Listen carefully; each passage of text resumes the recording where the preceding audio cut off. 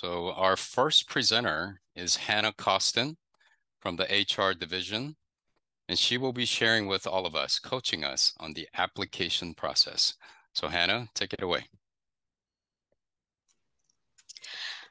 Hi, my name is Hannah. I work in the HR division of the Seattle Fire Department, and I manage the entry-level firefighter hiring process. Um, Next slide, please.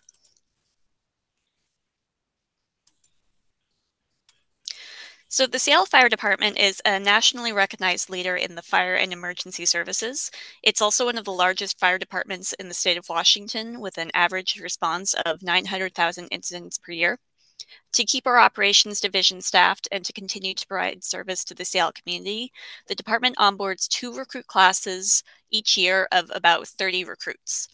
Our hiring process is highly competitive, and because of public safety standards and the number of applicants who are involved, at times it can be pretty complex. The intent of today's presentation is to familiarize you with the process and to answer any additional questions you may have about it. Next slide.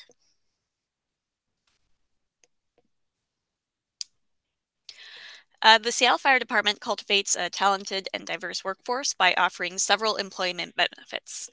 Schedule: Seattle firefighters usually work 8 24-hour shifts a month with either 2 days or 4 days off between shifts. So this schedule provides a really great work-life balance for our members.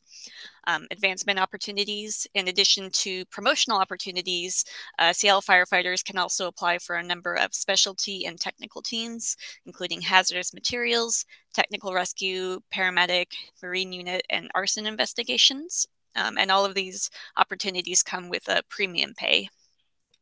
Starting salary: recruits start at $6,800 a month, and they receive increases at 6, 18, 30, and 42 months, and then also receive an annual wage increase as negotiated by the union. And like I said, premium pay for all of these specialty teams and other roles that you can take on in addition to your regular workload. Medical and retirement. Seattle firefighters receive a Left-2 pension, family medical and dental insurance, vacation, comp time, and sick leave. They may also take advantage of a deferred compensation plan through the city, 4 weeks of paid parental leave, tuition reimbursements, and paid military leave, and employee assistance programs. The department also has a really robust peer support team to support the members' well-being, and a critical incident stress management team to lend extra support after traumatic events. That's something that you'll hear a bit more from Kristen Cox later on. Next slide. Minimum qualifications. So in order to be hired as a Seattle Fire Department, the candidate must meet the following qualifications. They have to have a high school diploma or GED and a valid driver's license. They have to be able to communicate in English, be 18 years old at least, have a Washington State EMT certification, and meet or exceed the established standards of the hiring process. So candidates may submit an application if they're not already EMT certified, but they do have to be certified in Washington State in order to be considered for final hire. Because of the length of our hiring process, many candidates are able to complete an EMT course prior to their hire date. The department will periodically offer an in-house EMT course for conditionally offered candidates as well, but spots are limited and participation is not guaranteed, so many of our candidates prefer to submit an application and then during the process, as they are going through the hiring process, get their own EMT certification so that they're able to just slide right into the available class that we have. Candidates who are not certified in or who are certified in other states will be able to gain reciprocity in Washington State following their conditional offer. Next slide. So after submitting an application during an open application period, the candidates receive instructions on how to complete the fire team test and public safety suitability assessment through the National Testing Network. If a candidate passes all portions of the test, they'll be invited to participate in an oral board interview.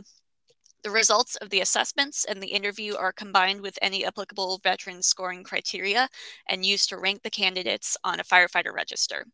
Registers are usually used to hire recruit classes for at least 2 years. And then once the register has expired, a new application period will begin. So because of the length of time between application periods, anyone who's interested in employment with the Seattle Fire Department is highly encouraged to apply during any application period that becomes available, since there won't be another opportunity to do so for several years. Sometimes people will submit an application, but they're not quite ready to join. They have military obligations or something like that. It's important to get your name on the register and under consideration, just so that you'll have the opportunity to join during the 2 or so years that the register is in use. Next slide. So once the register is established, the process of hiring a new class takes several months. At the beginning of the process, the top 25% of the register will be invited to complete preconditional assessments.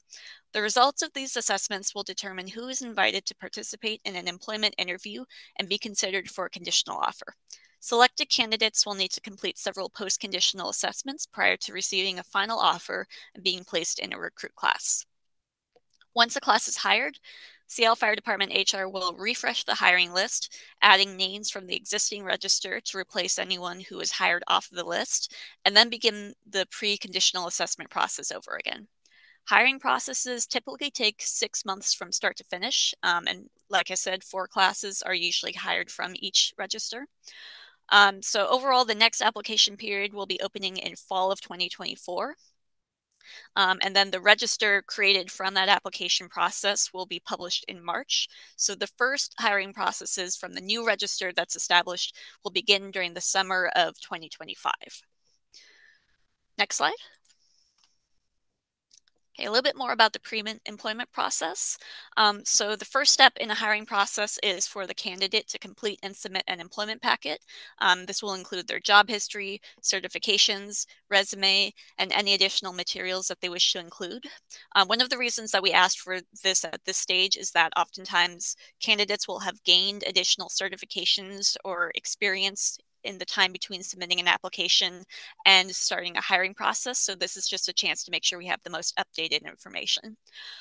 Candidates at this time will be invited to complete a suitability assessment and a candidate physical ability test.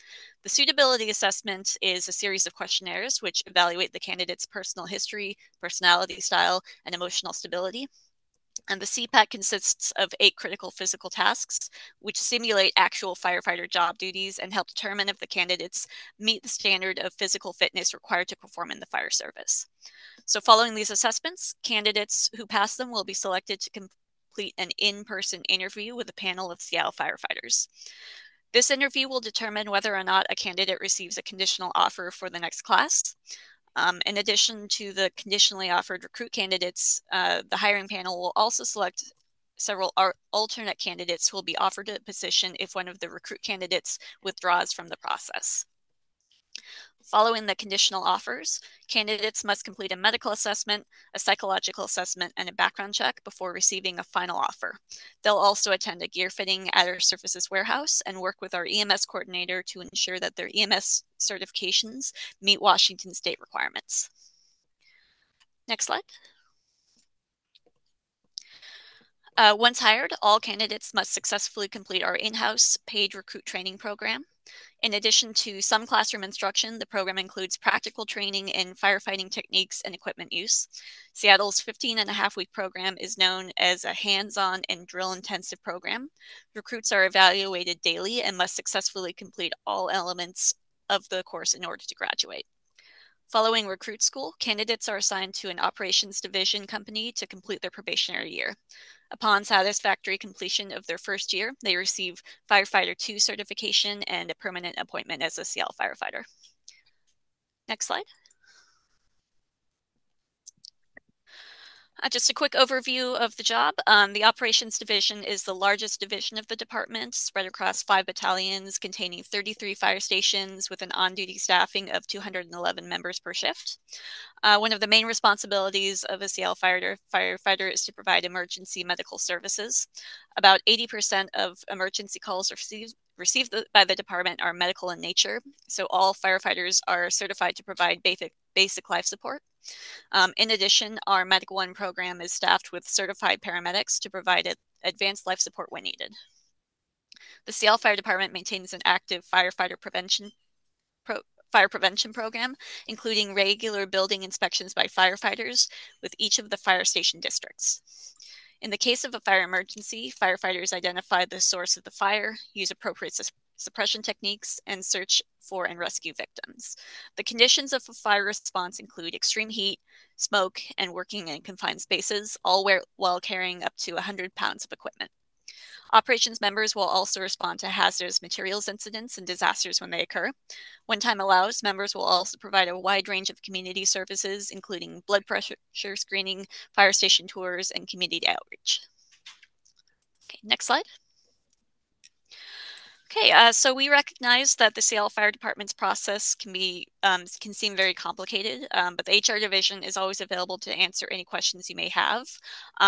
One thing that I would encourage everyone on this call to do is to go to our website so they can sign up to receive a notice when the next application period begins and other relevant updates on the hiring and application process. If you go to seattlefirejobs.com and select sign up for updates from the Seattle Fire Department, you'll get put on a mailing list. I am the only person that ever sends anything to that mailing list, and all I ever send is the application period is about to open. This is when the application period opens. That's all I care about. So you won't get a bunch of spam. You won't get a bunch of things you don't want to need. You don't want to read. You'll just get notification when the application period opens, and it's really important that you get that so that you don't miss your opportunity. Our website also has a lot of information on the hiring process and training materials for candidates. And then questions can be directed by email to sfd.recruitment@seattle.gov. And if you'd like to speak to someone, you can call our headquarters during business hours to be connected with a member of the HR team. That is the end of my part of the presentation, but I am happy to answer any questions in the chat. I'll take a look now. Thank you very much. Okay. Thank you, Hannah. Always very comprehensive. And just to echo what she said, the most important thing is that you stay connected with us, and that email address, and also signing up on our seattlefiresjobs.com, that is crucial to getting the most important news. And also, if you guys are social media friendly, link up with us and you can get up-to-date information. I like to kind of say, think about it as, when you join a sport, you use the weight room to improve your physical capacity, and then you use the practice field to hone in on your skills, right? So similar approach is what we use with our fire prep program. We're showing you the skills that are used for the career field. With that, I'll touch quickly on some fitness standards. So kind of how I mentioned, physical strength is a big piece of this job. There's a lot of heavy tools. A lot of the work that's going to be done is going to be in gear. So you're going to wear quite a bit amount of weight, when you have your full PPE on. To give you some example of how much weight you might be, just wearing just alone, the SCBA, the self-containing breathing apparatus, the bottle of air that goes on your back, that's roughly about 14 to 15 pounds. If you look at your PPE, your PPE with the bottle, so your coat, your pants, your boots, your helmet, all that stuff, you're looking at roughly 45 pounds. And we haven't even talked about putting tools in your hands. So with tools, you can get close to 75 to 100 pounds. So it's a lot of weight that you're going to put on your body before you even start doing some work. A lot of the work that is done, Hannah kind of touched on it. Our drill school is drill intensive.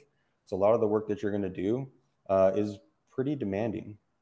The National Fire Protection Association, NFPA, has one standard for aerobic capacity, and that's for folks to be able to hit 12 METs for their aerobic capacity to meet most of the occupational tasks of the job. Now, a lot of times you might be under that, so some things aren't as physically demanding, right? Just kind of walking to your objective, and other things are going to be much beyond that. To give you some context, METs means metabolic equivalent of tasks. So a 12 MET is kind of similar to doing an 8-minute mile run. Not an incredibly fast time, not a slow time. So not not a really true representation of how demanding some tasks can be. Some things are going to exceed that and be pretty demanding. And on top of that, some of the things you're going to be doing, you're going to be wearing a mask. You're going to have your bottle pressurized, right? Your mask is pressurized. So with that alone, you lose a little bit of your aerobic capacity just because it's a little harder for you to exhale and inhale with your mask on. So when we emphasize that you need to be strong and you need to have a physical, a good conditioning background, part of that is because you're going to lose some of that right off the gate when you put your gear on, when you put your mask on, your ass will start to do some of the work. And especially with our drill school being drill intensive, we're going to be doing a lot of physically demanding work day in and day out. And recovery is going to be a big piece of that. To summarize, maybe some recovery strategies that you can be working on right now, because I do believe they're habits. So it's a good, it's good to use the time that you might have now to work on some of these habits. You definitely want, the big thing with recovery is sleep. So that's gonna be the big piece, right? So definitely get into shooting for 7-8 hours of sleep, but also having a good approach to getting ready for bed, right? So that's that, you know, shutting off the iPad, the TV, computer screens, all that stuff a couple hours before you're ready to go to bed. Maybe practicing some breathing techniques to help stimulate your parasympathetic nervous system. So what that means is trying to get more into like that rest and digest nervous system. And you can do that by doing some box breathing that helps kind of stimulate our vagus nerve, helps signal our body to calm down and to just relax. The other big pieces that are going to come in with recovery is going to be using a foam roller, doing some stretching, and then also having good nutrition habits. So making sure you're getting the right amount of protein, carbs, fats, in throughout the day, making sure you're meeting your caloric needs. A lot of the things that recruits do and all firefighters do are not very ergonomic.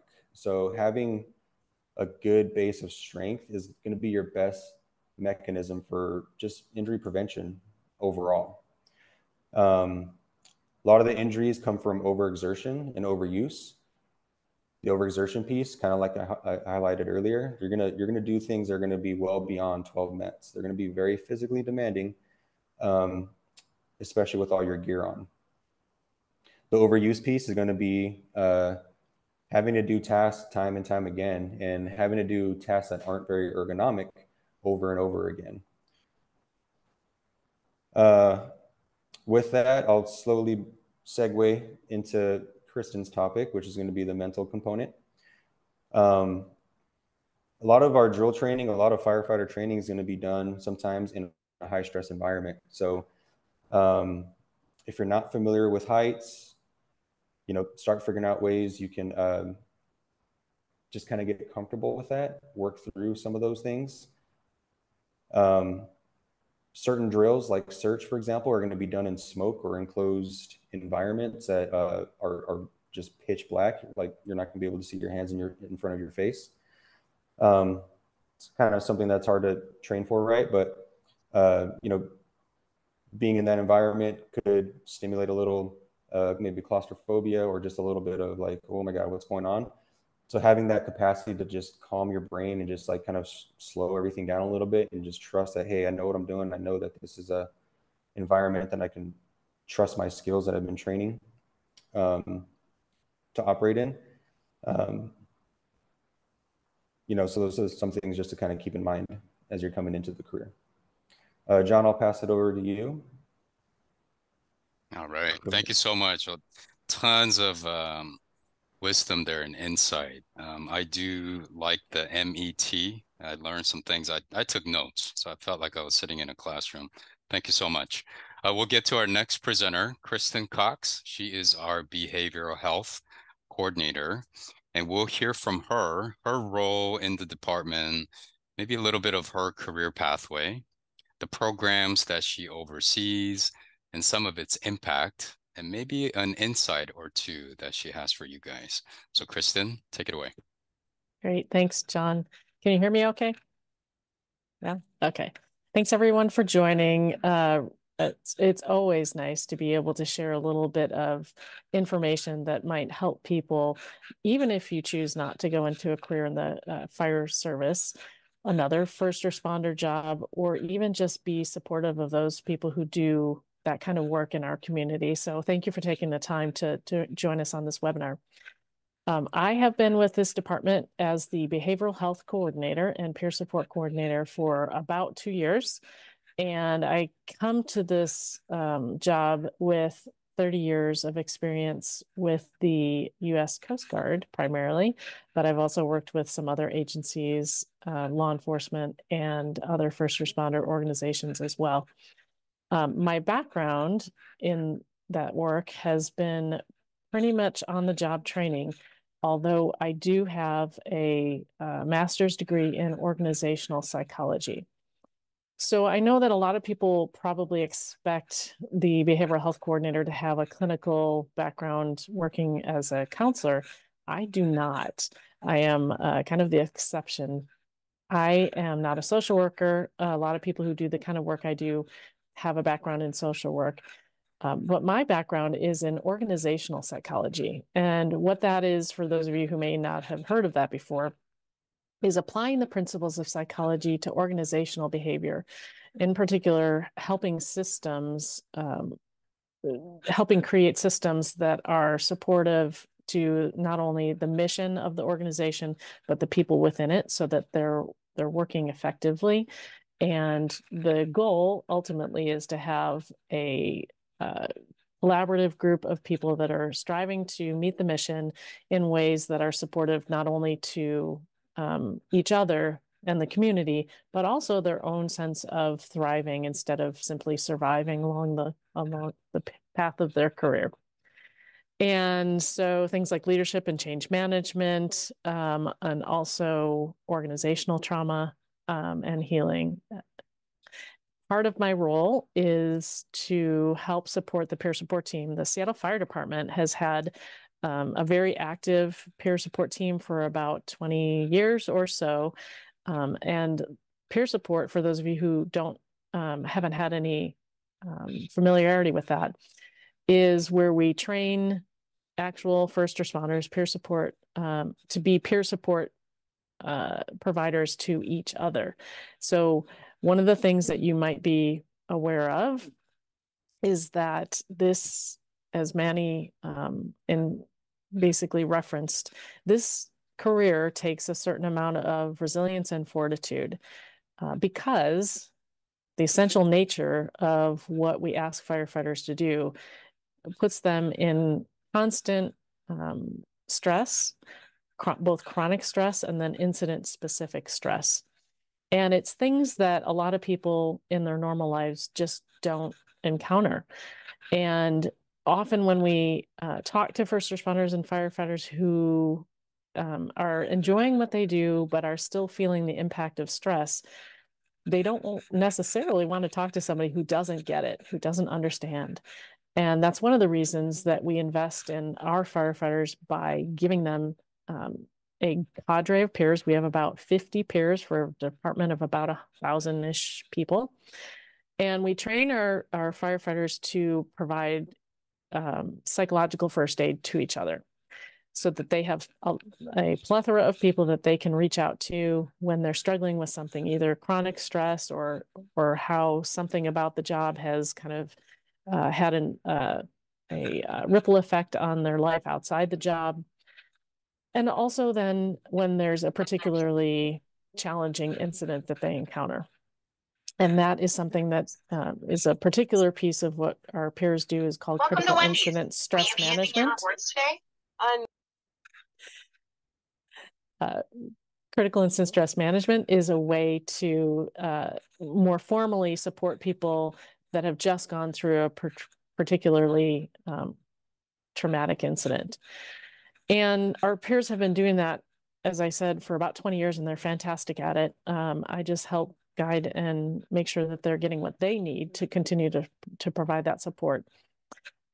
What we haven't done until recently, and I think this is true in most fire departments, is we've only recently really begun focusing on trying to prevent the impacts of stress before the incidents even happen, before the crisis point arises in somebody's life, before their coping mechanisms end up worn out or their support network isn't getting them everything that they need. And so that's the world of kind of prevention, and we're shifting gears to that, which I think we're really proud of. One of the things that, as Manny mentioned, we encourage people to do if you're even considering a career in the fire service is to really think about what you can do to invest in your own mental health now and create that solid, stable platform. Build your support network, invest in your support network, invest in your stress management skills, because you will need them. It's not an if, it's a definite when. And so in order to make sure that you have both just like the physical strength and endurance that Manny mentioned, we want you to have the mental strength and endurance as well. And there's specific habits that you can begin to work on. And one is the capacity to stay centered and grounded in a moment of acute stress, the capacity to stay focused and on task, even when things around you might be a little bit in chaos, the ability to zoom in and zoom out on a fire ground, for example, or during a drill in recruit school, to make sure that you're not missing anything, but you're also able to stay on task and do the next right thing, and also to communicate in a way that is that helps the team as a whole, the company as a whole, the crew as a whole, to really optimize and be effective at what they're doing and safe, ultimately safe. It translates into better patient care. It translates into more safer operations. It also translates into better mental health down the road. So we are doing resilience training. We're encouraging people to start practicing wherever they are now and learn a little bit about resilience strategies so that they can have a great kind of platform or jumping off point. We are also very proud of the fact that we have a number of tools that we can use to connect with people and keep their spirits up. And one of those, is it all right if I share screen for a moment, John? Please do. Okay. One of those is our therapy dog team that works with our peer support team. Currently, we have 3 therapy dogs that are working with our peers, and we have interviews hopefully in the next couple of weeks for an additional few teams as well. This is one of them named Zoe. And it is a wonderful lift to people's spirits to just get visits from the therapy dog team. And we also use them after particularly stressful incidents as well, just to let people know that even if they don't feel like talking to anyone in particular, there's always somebody that they can lean on, and maybe a little pat on the head would be good. Insights. What I would take away from my 2 years so far doing this job that might be helpful for you is, not everybody can be a firefighter. I cannot, but it is my honor and privilege to be able to serve people so that they can serve the community in the way that they do. I also think that it's really important to continue to allow to serve the community with compassion. One of the ingredients that allows our firefighters to keep doing that day in, day out is to include themselves in that compassion, to take care of themselves the way that they would take care of somebody that they cared greatly about. And in order to do that, they have to set up good habits, not just for the physical strength and endurance, but also for the mental strength and endurance. So tap into your resources now. If you have any support networks that you can invest in now, one of the things that we know it's really hard to do is wait until you need support to start building that support network. It's always much better to have that at your fingertips. I will also say that anybody who's considering a first responder career, might be really well served to establish a connection with a counselor or a trusted peer support person well before they start even the training for that job. It's no secret in the last several years that mental health counselors are few and far between, especially ones that understand what we call cultural competence, understand the fire service. And so trying to find that and get that connection going early on in your career is really kind of a game changer. John, is there anything else you wanted me to cover in particular? I mean, you can keep going. I'm like taking notes, listening, everything, absorbing I can. I like the part where you say invest now. That resonates with, I think, all of us to prepare in advance. So thank you so much for your words of wisdom. Okay, to our next segment. I call this the blueprint for success. You can call it recipe for success, however you like it. But we have two firefighters who will be sharing with us. And first up is firefighter Emma Howie, and she'll be sharing with us her professional background before joining the Seattle Fire Department, a few things that she loves and likes about this department, and maybe an advice or two that she has for all of you guys. So firefighter Howie, take it away. Awesome. Thank you so much, John, and thanks everyone for being here. And then I also have a couple slides, and I think, yeah, they're just getting pulled up here. Excellent. So before joining the Seattle Fire Department, well, first off, I'll start off. My name is Emma Howie. I am a firefighter on Engine 40, which is based in Wedgwood in Northeast Seattle. Before joining the fire department, I had a really wide variety of work. I picked some of the more fun pictures to put on the slide. So I was a seasonal delivery driver for UPS. I did AmeriCorps National Service, which sometimes in those lower pictures was just hauling tools and supplies. And other times on that lower right picture, we were gutting homes that had been flooded by hurricanes. And then in the upper right picture, you can also see that I did wildland fire and just absolutely loved that. Just a season, so I'm not too seasoned on that, but something I really enjoyed. Other jobs, I also worked in the service industry. And so I was a nanny, I walked dogs, I worked at Trader Joe's, I was a server. And then I also volunteered at my local food bank, delivering groceries to neighbors that weren't able to leave their houses. All of these things, they might not immediately apply to being a firefighter, but they all had that I was working as part of a team. I was active. I wasn't having to sit down all day. And as a person, I am incredibly curious. And so just learning new things all the time is something that I really enjoyed and that has continued in the fire service. As people have said before, it takes a lot of different backgrounds to become a firefighter. And we typically work in 4-person companies. And so my engine company, my driver he's an actor, he's a director, he makes sets for his local theater. My officer has worked in home construction and remodel for many years. And then my other tailboard partner is a residential electrician as well, or is trained as that.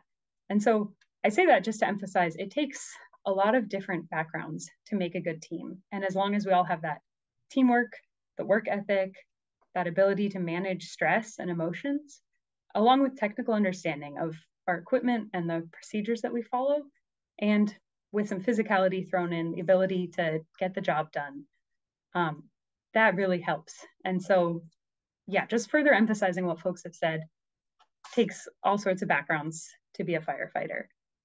I'll talk now about why I love my job. I grew up in the city of Seattle, and I still live here. My friends and family do as well.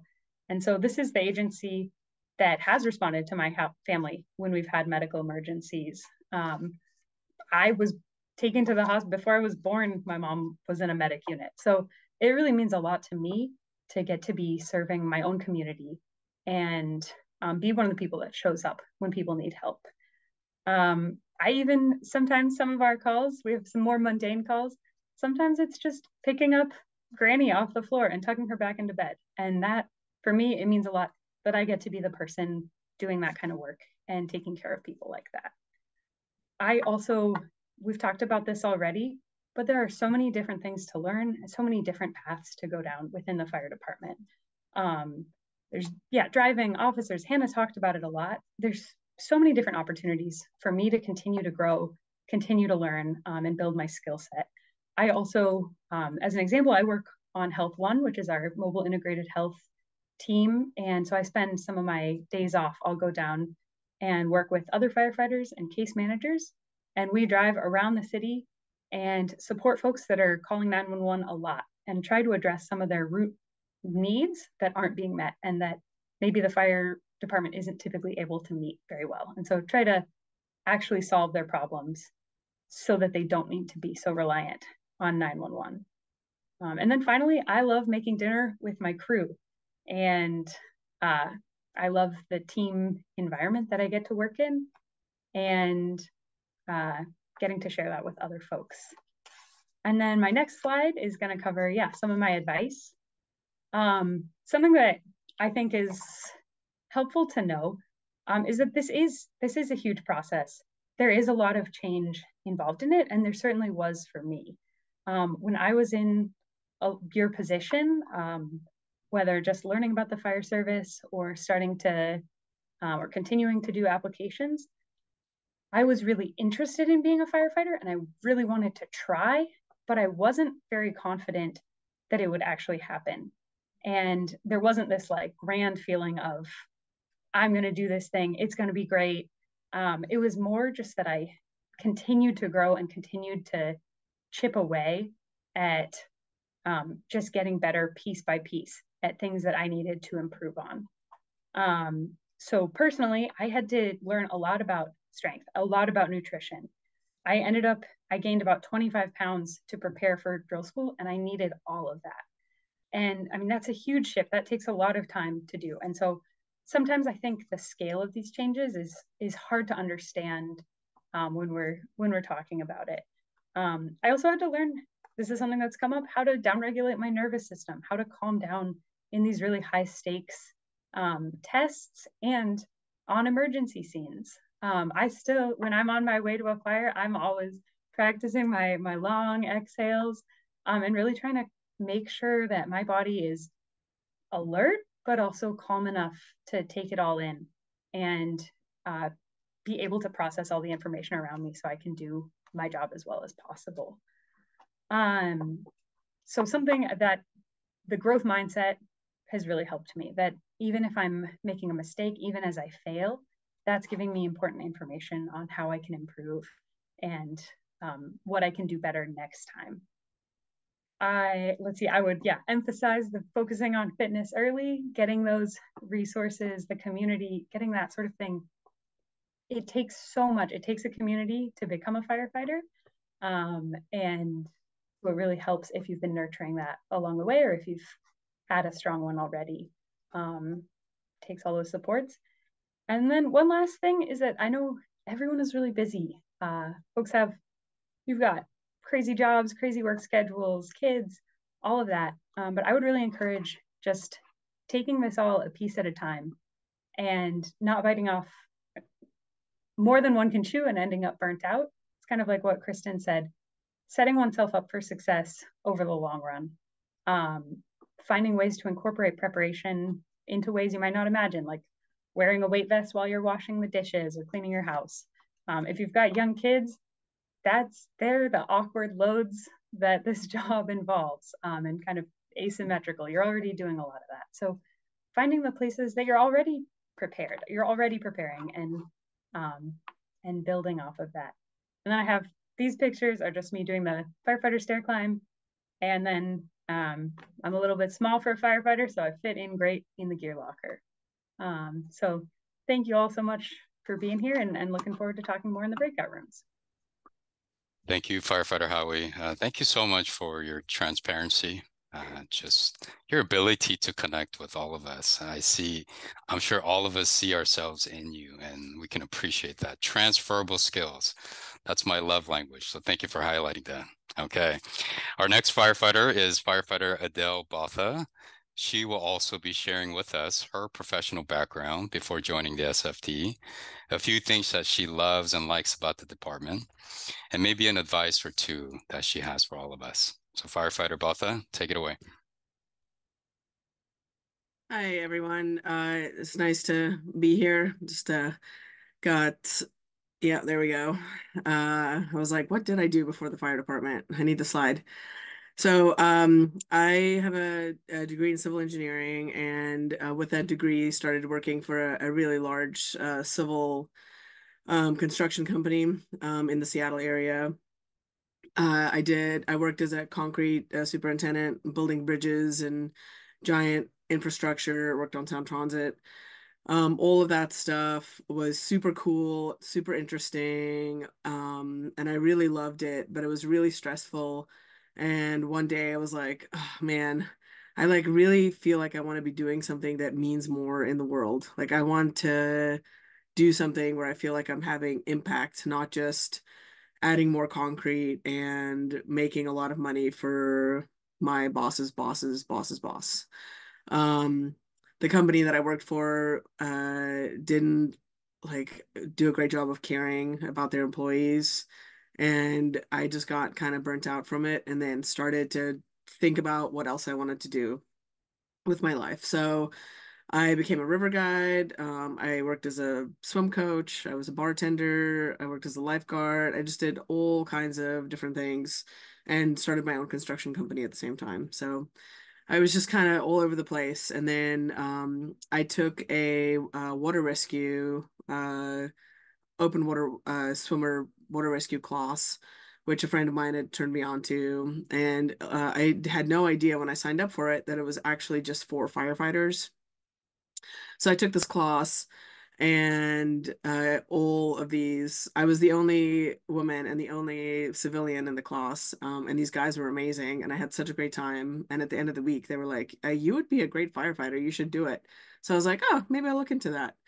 And so I started doing some research and realized that it was actually firefighting would be a great culmination of all of my skills. With my construction background, even being a river guide, like knowing how to talk to people, knowing how to guide people through stressful situations, leading, being on a team. Uh, and I like started to get really excited about it. I used to also play rugby, and the thing that I love about rugby is there's a position for everybody. There's a position for like the small, fast people and the really big, giant, strong, heavy people that are kind of slow. And I feel like the fire department is the same way. There is like a role or something special, something fun for everyone to do. So like Emma said, we in the fire department and the Seattle Fire Department come from a massive range of backgrounds, education, childhoods, locations, all over the states. I'm from South Africa, so we have a couple of international folks, lots of different backgrounds, lots of different life experiences, and it makes for a really fun work environment. I'll take that. Next slide. So I've been in the department for 6 years. I work Station 22, that's down in Eastlake. Um, the Also, like Emma said, there's so many opportunities in the department for doing fun and different things. And I have really enjoyed exploring a bunch of those. I'm on our peer support team that Kristen talked about earlier. I'm a rescue swimmer for the department and an instructor for our rescue swim team, which is an extremely rewarding and fun program that gets you to go places that you never thought you would be swimming.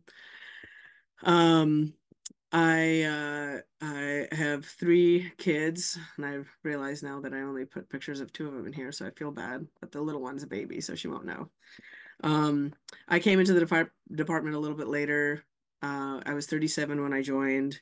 My youngest at the time was 6 months old, so recruit school was brutal, and I really needed my community support to help me through that. And it was wonderful, and it was a wonderful experience.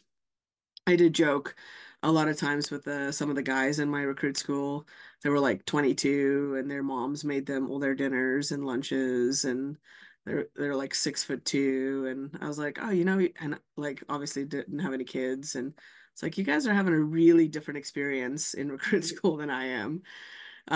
But it was totally doable and it was fun. I think a lot of people talk about recruit school as the most fun they never want to have again.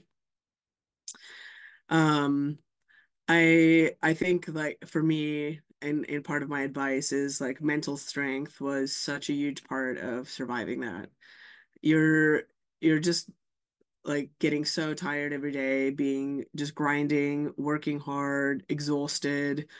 It could be a super hot day where you're just exhausted and dehydrated. It could be a really cold day where you're in wet bunker gear all day and your feet are wet all day. And it really mentally is exhausting.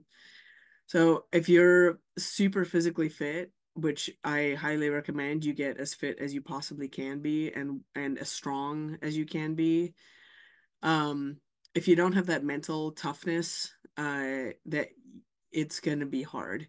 And that mental toughness is something that you'll need working in the department too. The great thing about the day to day in the fire department is some days you have like a totally chill day. You just go on runs. There's like nothing crazy happens. You're just like picking old people up, or maybe bandaging up a small wound, or responding to a car accident where no one was injured. And then other days just like totally destroy you. You have tough runs, big fires, um, really difficult runs, and being prepared to see things happen in your city that you're not used to seeing, like seeing the tragedy and the trauma that happens that we're there to help for is tough. And so that mental toughness really goes a long way. I had no idea what firefighting was when I decided to become a firefighter. So I just recommend you talk to as many people as you can. I'm happy to be available to people to ask any questions. It is a super different experience than any job you've ever had. You have dinner with your coworkers, you spend 24 hours with them. They become more like family. Than anything else. And it's just a bizarre and super fun experience. I'd say it's go with the flow. Sometimes in the application process you can get frustrated because it takes a long time. Just keep training, keep working hard, and be ready for it to happen very quickly at the end. Like Hannah shared, I think the fastest process is about a year. But if you're not in that first class, it can easily be a year and a half to 2 to 2.5 years from the day you apply to the day you start recruit school.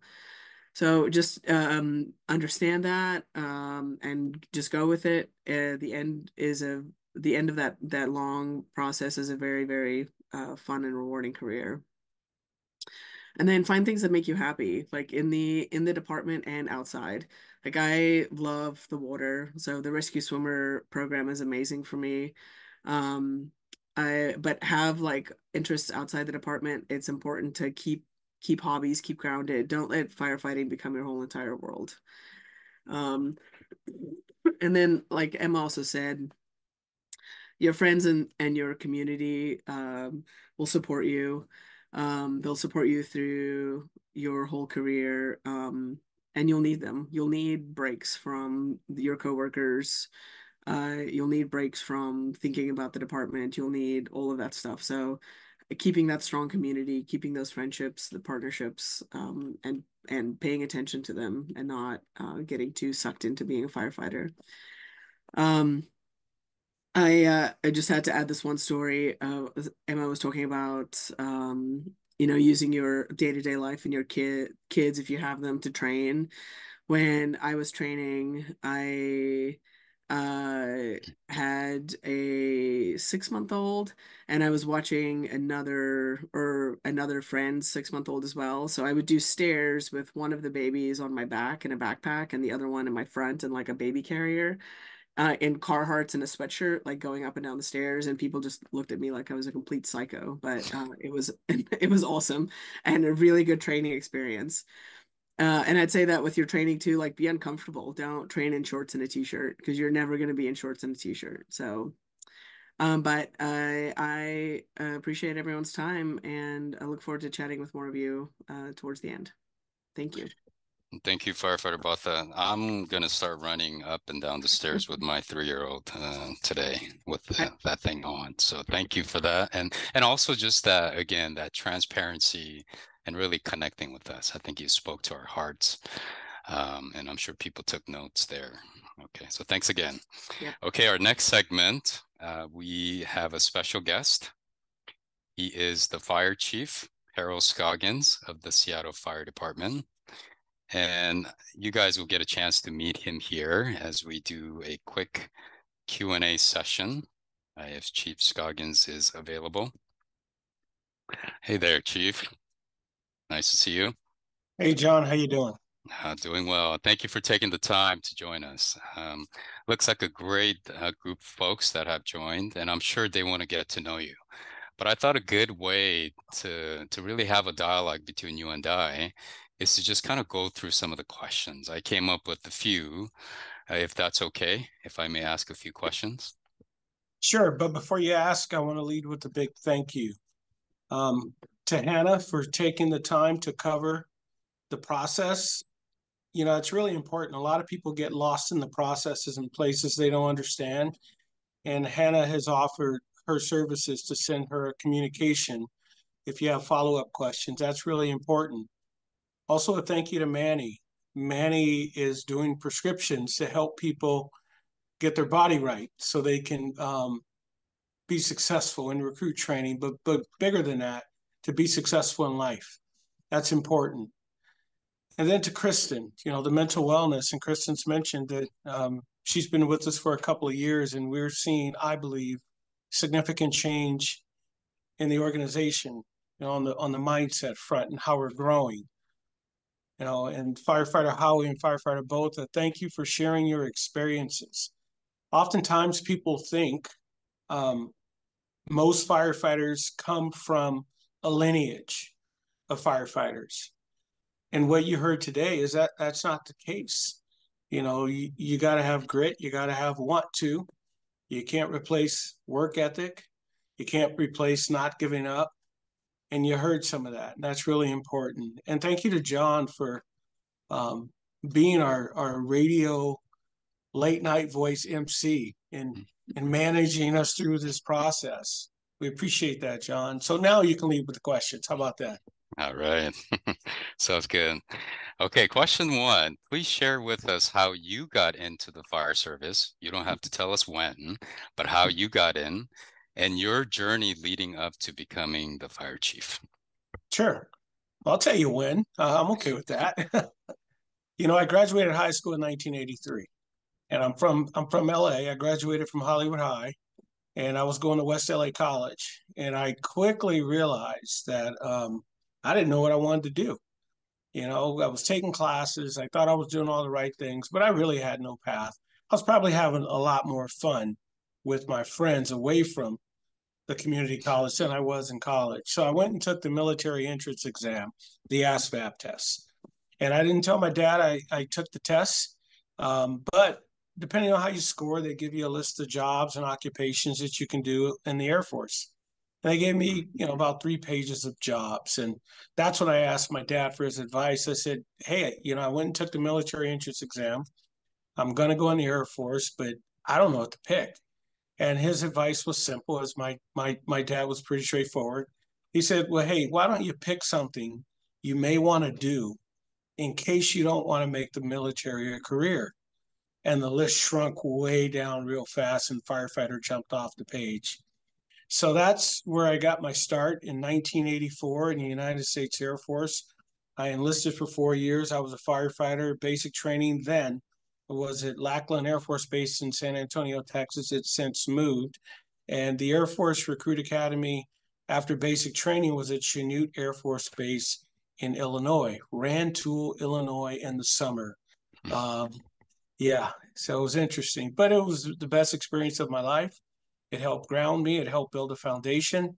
I learned what the profession was all about. And, you know, I often will say, I was wandering in the room without any real direction. But when I learned that I wanted to be a firefighter, it's like someone flipped the light on in the room and the path became so clear for me. So that's when I started 40 years ago, April. So in a few days, 40 years ago, next month, April 17th, is when I went in the Air Force. Wow. Yeah, that's quite the career. And maybe touch on, I know you were the fire chief in Glendale, California, as well as Seattle. So Sure. Very illustrious career there. Sure. So when I got out the military in April of 1989, I tested for 4 fire departments in the Southern California area. And my goal was whoever hired me first, that's where I was going. And I tested for LA City Fire, Glendale Fire, Pasadena Fire, and Pomona Fire. Pomona has since been absorbed into the Los Angeles County Fire Department. And I scored really well in all the processes. Glendale's Academy started November 1st, 1989. And I said, that's where I'm going. In the middle of that, I was still in the middle of LA City's process. And you know, their recruiters would call me and say, hey, you coming? Because it started December 1st. But once I started that training academy, and Glendale's at 16 weeks, I said, you know, I don't think I want to do this again. And so as each day went by, you know, my roots grew a little bit different, a little bit deeper. But I spent 26 years down in Glendale, and I rose through the ranks in Glendale, firefighter, engineer, captain, battalion chief, deputy chief, and I became the fire chief in 2008. I was a fire chief from 2008 to 2015 in Glendale. But once again, it's when that light comes on in the room. I knew I wanted to do something, and I knew I wanted to create a path, but I didn't know how. But a lot of things became easier when you knew what the end goal was for yourself. You know, I went back to school. I got my associate's degree from Glendale Community College. I went to Cal State Los Angeles and got my bachelor's degree in fire administration. And then I went to Cal State Long Beach, where I received my master's degree in public administration. You know, all while working full time. I had an admin assignment when I was working on my master's degree. So I would literally drive from Glendale, if any of you know the LA area, from Glendale at 4 o'clock in the afternoon down to Long Beach for my night classes I was taking for my master's degree. I did that for 2 years. But it was really good because actually I got to use what I was learning in real time. So as I was taking these master's level classes, I was doing those jobs. So I got to apply it directly. So that was really good for me. It's really healthy. Very, very helpful. That traffic, that just brought a little bit of trauma to my heart, but you did it. You got it done. Second question. This is an important question, even I'm sure it is for you, but for everybody in the room. What are the core values of the Seattle Fire Department, and how can a firefighter incorporate those values into their work? Sure. You know, that's a really important question because, you know, the community believes in trust in their fire department. And that's really important for me as a chief of the Seattle Fire Department. You saw the core values on Hannah's slides, I believe. They were at the bottom of the slides. But it should be who you are as an individual, not just the days you're on shift, but it should be who you are. You should have the highest level of integrity. That is so critical. The community lets us in their house, not just at 2 o'clock in the afternoon, but 2 o'clock in the morning, in the worst state that they have probably ever been in sometimes. And not only do they trust us to let us in, oftentimes they trust us to lock the doors, cut the lights out, change the smoke detectors, empty the trash, all while they're gone to the hospital in the back of an ambulance. So oftentimes we're the last one there. So your integrity is so critical, and it's really the starting point for so many things. And then you think about team. Teamwork is one of our values. Everything that we do is together. And I think you heard our firefighters say that. We work in groups. You know, it's rare you see a firefighter alone on our aid cars, medic units, our engines, our ladders. We're with groups of people. You have to be able to work with others. I think firefighter Howie gave you the rundown of her crew and all those varied backgrounds. But when they come together as a team, you can make anything happen. So you have to believe in team.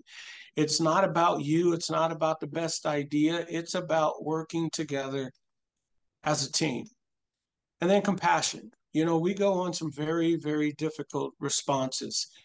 And sometimes it could, after over a period of time, you could become pessimistic, you could become judgmental. You're responding to a homeless person in the tent, you're responding to someone who overdosed, all these very, very difficult calls. But we ask our folks to have compassion for every call we go on, not just the easy ones where you go into the big house and everything seems right and things just aren't going right. Those are the easy ones to have compassion for. More difficult ones to have compassion for are the really, really hard ones. You've gone on this person and they've overdosed before.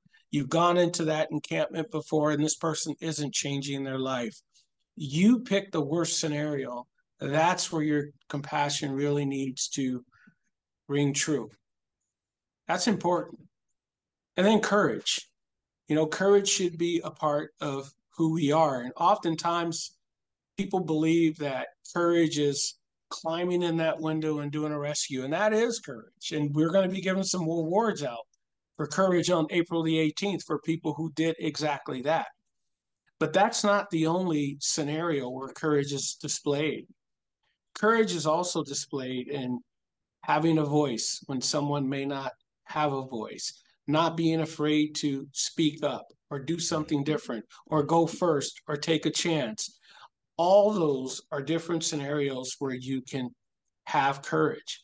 You know, moral courage is a term that I think about a lot because sometimes in the most difficult scenarios that are not fire related, we need our folks to have moral courage, whether it's inside of our stations or out in community. And that becomes very, very important. And our last value is diversity. We serve a very diverse community. Not just people who look different, but they're different classes of people. They think different. They do different things. They walk different walks of life. You think about the diversity, and sometimes people think about it in a singular, linear fashion related to race and ethnicity, and it makes it simple to think about diversity that way, and you can see it, and it's pretty easy to see that. But there's so many other aspects of diversity. You know, folks may not make a lot of money. I was just having a conversation with some people earlier this week. And, you know, we have a great starting salary here in the Seattle Fire Department. And our flyers, I believe they say $94,000 a year. And I was having a conversation with some community members. And I said, that's really good. But to live in Seattle and to be able to buy a house in Seattle, you know, a study just came out and said you need to make about $214,000 a year. Even though $94,000 is a good salary, but that starts to create a class system of who can live where. We often hear about wages, and minimum wage in Seattle is a pretty high one, but it's hard to survive in Seattle on those wages. We all have different occupations. We all think differently. Some of you come from rural environments. Some of you come from urban environments. So diversity, you know, resonates in so many ways, and that's the way we have to be thinking about it. All of our folks, all of our firefighters, you know, we sum all this up and you can see the little here to serve under the logo on my slide there. You know, our goal is to serve community. You know, our mission statement is to serve community, to save lives and protect property and the environment and do it in a professional way. And I often sum all that up with just those few little words. We're here to serve. You finish the sentence. It could be on a medical call. It could be a fire call. It can be a rescue. It could be someone just needs help back in bed. It could be someone needs a tent. Firefighter Howie mentioned she works on Health One, and firefighter both mentioned she's a rescue swimmer. We got those rescue watercraft coming soon, so that's going to be a good addition to that program. But here to serve, that as long as we have that mindset that we're here to serve community, we're generally going to be okay. That was a long answer, John. I'm sorry about that. No, I'm still listening. It's resonating a lot. Third question is, the two firefighters touched on this. What recommendations do you have for individuals who do not come from the traditional fire service background? Oh, you mean like me? Yeah. Oh, all right. Your All story, right. yeah. I'll start there, but first I'll do a few plugs. So on May 11th, the King County Fire Chiefs are going to be hosting a diversity and recruitment workshop, and this time Puget Sound Fire is hosting it down in Kent. David probably has a flyer he can drop in the chat, but it helps you get prepared. You know, it's all about preparation. You know, it's all about cutting the light on in the room. It's all about understanding. Oftentimes when we do things for the first time, we're a little unsure. We get asked that question for the first time. We kind of stumble through it because we don't really know. We may put the gear on for the first time and it may be a little clunky. We may walk into the building for the first time and we may feel a little nervous. And all those things are true. But what helps with that? It's preparation. You can put the work in right now. You can go to workshops. You can connect with programs that are around you, whether they're auxiliary, cadets, or explorers. You can stop by fire stations. You can get a mentor. Oh, you should start working out too. You know, when people ask me about that, I give some simple advice. And one is buy a sauna suit and buy a good one, because if you don't buy a good one, you're going to rip it. Buy a good sauna suit. And I'm not telling you to go and run marathons in it, but I'm telling you, when you get your weight vest and you start walking in it and get one of those elevation masks, you can start to simulate encapsulating your body, which is what your gear does to you, and put the weight on your shoulders like an SCBA and walk on the treadmill for 10 minutes, then 12 minutes, then 20 minutes. You can start to do squats. You can start to do a series of exercises so you can start to get yourself physically fit. But one of the other things you need to do is you need to get used to eating a healthy diet. I think I heard it was mentioned that someone gained 25 pounds. Absolutely. I don't know if any of you have ever been in an environment where you're burning 4,000 to 5,000 calories a day for 15 weeks. If you don't come in prepared for burning 4,000 to 5,000 calories a day for 15 weeks, imagine the strength you're getting ready to lose on a daily basis. That will start to immediately affect your performance. Your mind will start spinning out of control. You will start to feel lightheaded. So you have to adjust the diet. You have to build your strength. You have to get physically prepared. So all of those things, you know, should be happening. You know, another program we offer here in King County, we just had it on March 16th, and we'll be doing another one in the fall, is an interview prep session. And so we had about 100 folks sign up to do interview prep sessions, and they got a critique right after. Oftentimes you come to an interview and we don't tell you how you did. You just walk out the room and it's a puzzle. So we set up that in a learning environment. And then we have our King County Fire Chiefs who set up Women in EMS and Fire. That one's getting ready to happen on April 20th and 21st, but that one's booked, but you should look out for the fall one. So programs like that will help you prepare, but you have to connect with an organization. You have to connect with someone who's going to be a mentor, someone who's going to give you the honest talk about what you need to do to be successful. Thank you. Thank you for all those recommendations. And I think our firefighters are willing to share their contact if folks are interested for the ongoing conversation. Last but not least question.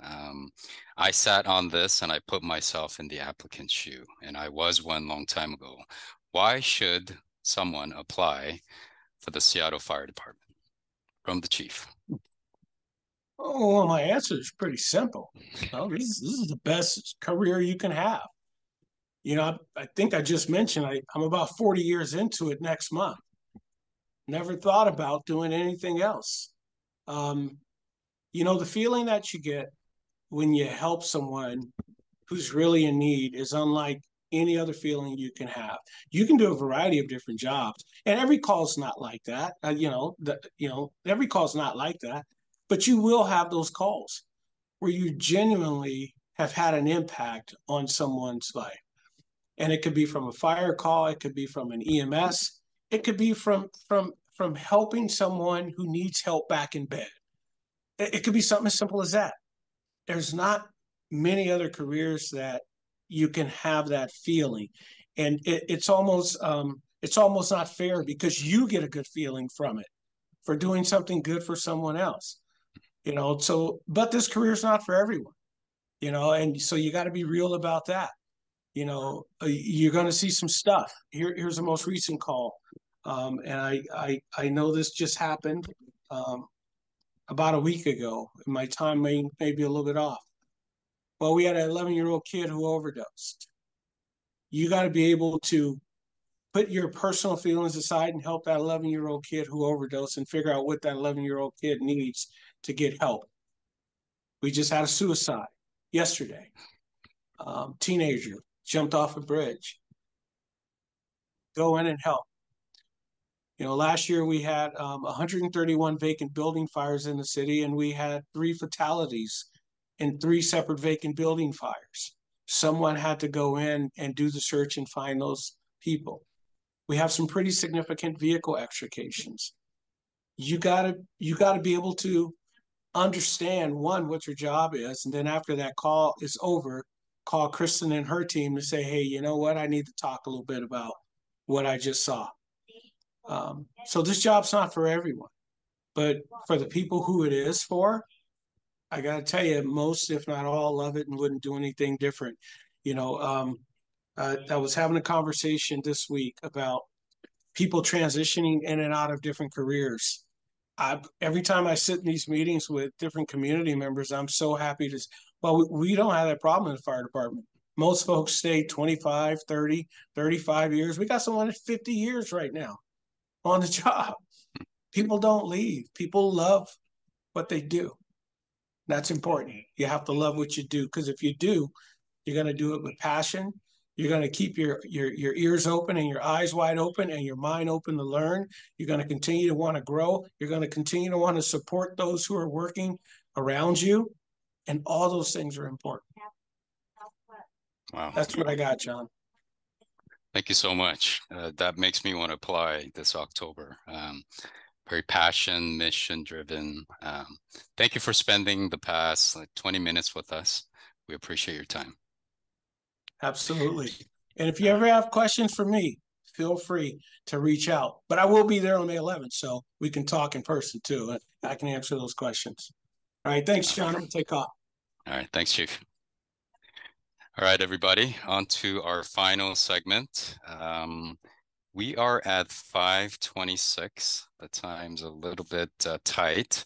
How about we just break out for the next 10, 15 minutes, and David will split us into 2 groups, one firefighter and an HR person in one room, and another firefighter and HR member in the other room. So David, send us to our rooms, and you guys can ask any questions and just engage with them.